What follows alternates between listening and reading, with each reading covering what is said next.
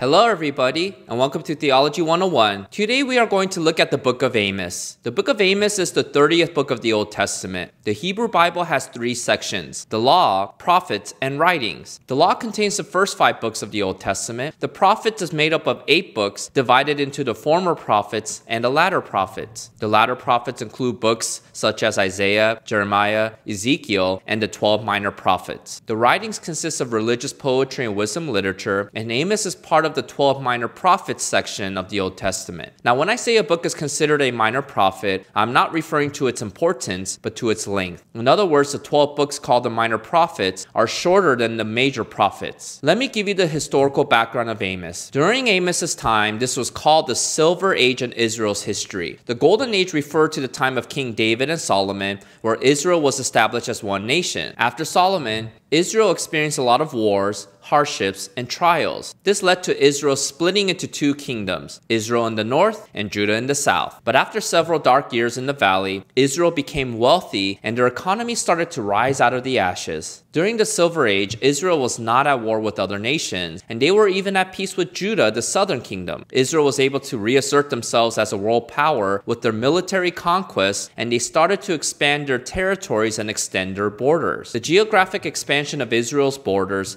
led to a new supply of taxes from defeated enemies. The upper class in Israel were living the most comfortable lives they could ever dream of, and people assumed that their economic status was a sign of God's blessing. Now, one of the reasons why Israel assumed that God was on their side was because they were very religious. Israel still went to temple to worship God, observed the Jewish festivals and holidays, and did what a religious Jew would do. In fact, unlike Judah in the south, they didn't perform child sacrifices to idols and seemed to live very moral lives. So why does God feel a need to send the prophet Amos to Israel with a message about judgment? This leads to the purpose of the book. God judges Israel because their love for God did not translate to their love for other people. Israel did not care for the poor, oppressed, and the widows within their nation. Instead of using their wealth to alleviate the sufferings of others, they used it to upgrade their lifestyle. For example, when Amos visited Israel, he was overwhelmed by their wasteful and luxurious lifestyle. Amos visited one of their funeral banquets in Samaria, where he saw the meat that they ate, the expensive wines that they drank, the imported oils that they used, and the ivory on their furniture. And he was disgusted with what he saw. He saw how the poor were oppressed by merchants who cheated them with dishonest scales. He saw how the wealthy charged high rents to the poor to use their farmland. Israel's problem was that they did not love their neighbor with their wealth, but used their wealth selfishly. Whereas Judah's sin was very clear as seen through the worship of Baal and other idols, Israel's sin was more subtle in their lack of compassion for the poor. Now, who is Amos? Interestingly, his name means burden. A lot of times the meaning of the prophet's name informs us about their message and mission. So for Amos, we see that God has called him to carry a burden. Why will it be such a burden for Amos to bring a message to Israel? First, Amos did not grow up in Israel. He was from Judah, the southern kingdom, so he was an outsider. Second, Amos was not a trained prophet. He was not qualified, at least in people's eyes, to bring a message from God. You see, Amos lived during the time of the golden age of Hebrew prophets. In the north in Israel, Amos and Hosea were prophets, while in the south in Judah, Isaiah and Micah were prophets. So Amos's contemporaries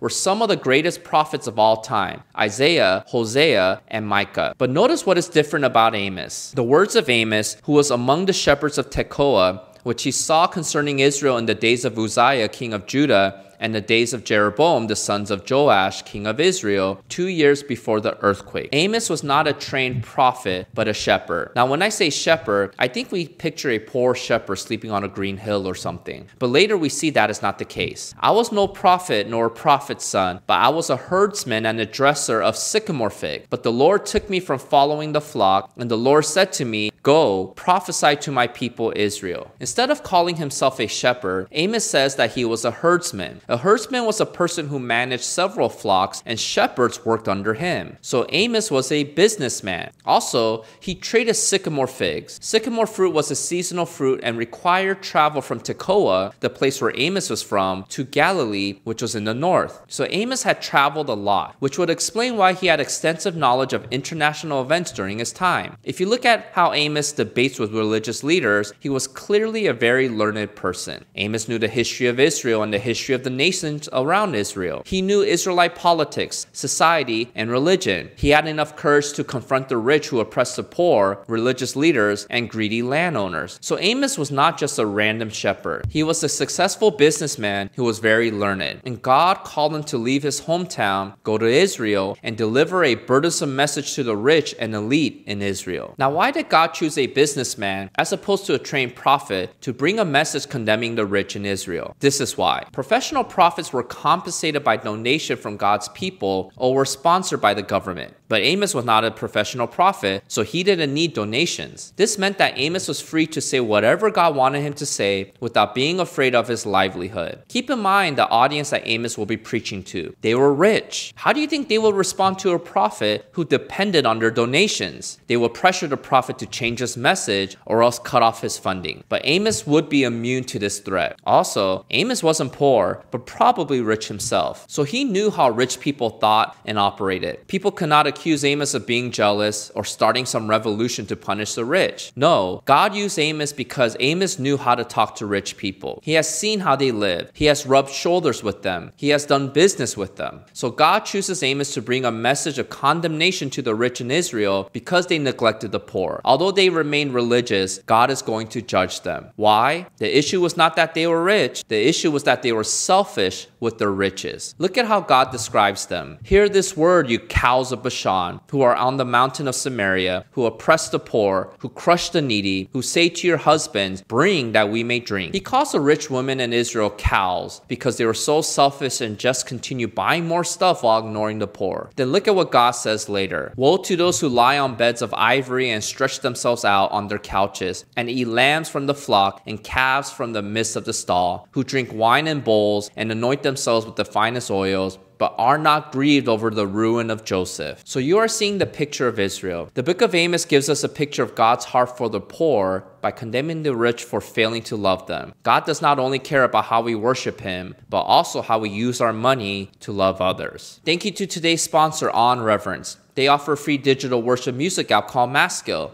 If you want to find out more, I'll leave some links below in the description box. If you missed the last video about the book of Joel, I'll leave a link here for you to watch. And until next time, see you.